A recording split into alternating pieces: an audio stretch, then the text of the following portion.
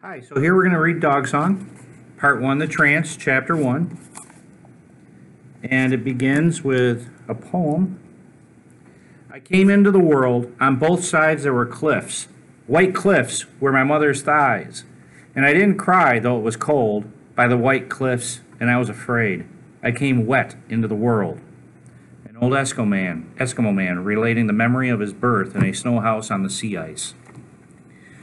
Russell Susket rolled out of the bunk and put his feet on the floor and listened in the darkness to the sounds of morning. They were the same sounds he had always heard, sounds he used to listen for. Now in the small government house, 16 by 20, they grated like the ends of a broken bone. He heard his father get up and hack and cough and spit into the stove. His father smoked cigarettes all day, rolled them with Prince Albert tobacco, and had one hanging on his lip late into the night. In the mornings he had to cough the cigarettes up. The sound tore at Russell more than at his father. It meant something that did not belong on the coast of the sea in a small Eskimo village. The coughing came from outside, came from the tobacco, which came from outside, and Russell hated it. After the coughing and spitting, there was the sound of the fire being lit, a sound he used to look forward to as he woke. The rustle of paper and kindling and diesel fuel, which was used to start the wood, the scratch of a match, the flame taking, and the stink of the diesel oil filling the one room. Russell did not like the smell of the diesel oil, but he did not hate it the way he hated his father's coughing in the morning. Russell heard the wind outside, and that was good, except that it carried the sounds of the village waking, which meant the sound of snow machine engines starting up. The snow machines were loud and scared the seals. To 14-year-old Russell, the whine of them above the wind hurt as much as the sound of coughing. He was coming to hate them, too. It was still dark in the house because the village generator hadn't been turned on for the day. The darkness was cut by the light of the oil lamp on the table as his father touched a match to the wick. Flat light filled the room, and Russell looked around as he always did. It was a standard government house, a winter house. They would have to summerfish camps later. But in the winter, they came into the village and stayed in the government houses. Boxes is what they are, really, he thought. Boxes to put people in. In one corner, there was a small table with an oilcloth table cover.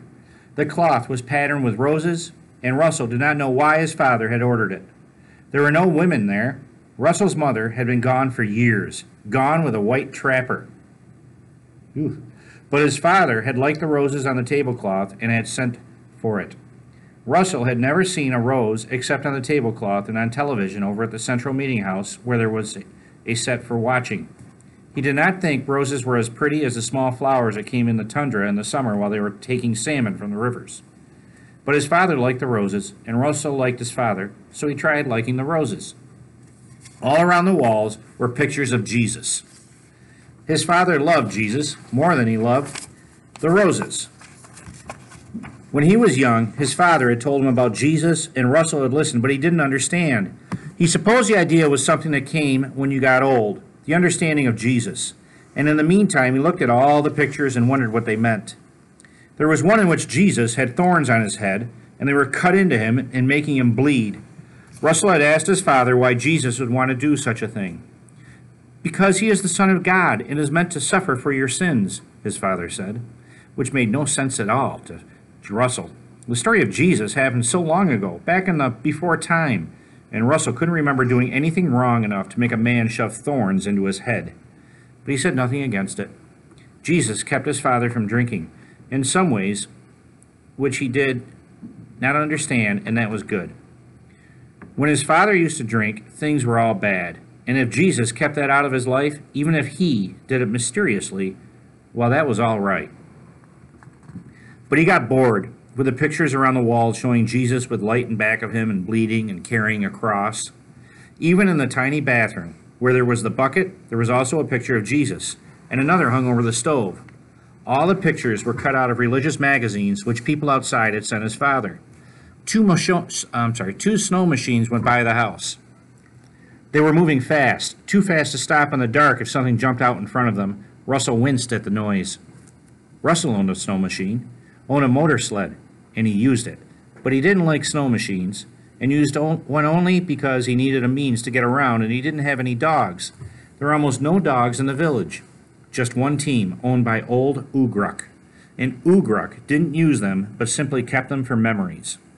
Russell pulled on his felt duffel slippers and slipped them inside the rubber shoe packs that made up the outer boot. He had slept in his pants, and it took only a moment to pull the undershirt on and a sweater. He stepped out to the food cache in the dark. It was an elevated wooden hut filled with caribou and seal and fish meat. Earlier in the winter, the men and boys of the village had gone back into the hills on snow machines and found a herd of caribou, and they had worked around them with rifles, killing into the center. Russell and his father had taken 12 of them. Some others had killed 20 or more, and they brought the meat back on sledges pulled by the snow machines. Russell used a hatchet to chop off some slivers of caribou and a tiny bit of seal meat. He took them back into the house. On the wood stove was a pan, and he pulled it over onto the heat and threw in the seal and caribou meat. The frozen seal meat started to melt and give off oil immediately, and the caribou began to cook in the oil, and soon the smell of the meat filled the room, and he liked that. He stood looking down at the pan, and when the meat was warm, still nearly raw, he took out a piece of caribou and put it in his mouth and used an ulu, a short curved knife, to cut the meat just on the edge of his lips. He chewed and swallowed, then took another bite, cutting it cleanly, chewing, staring at the stove, the pan, at nothing.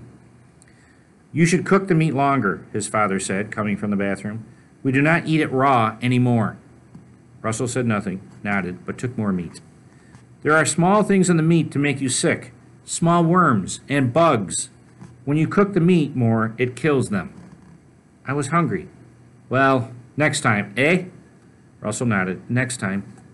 His father watched the meat cook. "We used to eat everything raw, but now we have learned to cook it. That's one of the good things we learned." Russell smiled. "Raw meat tastes better. You get the blood then."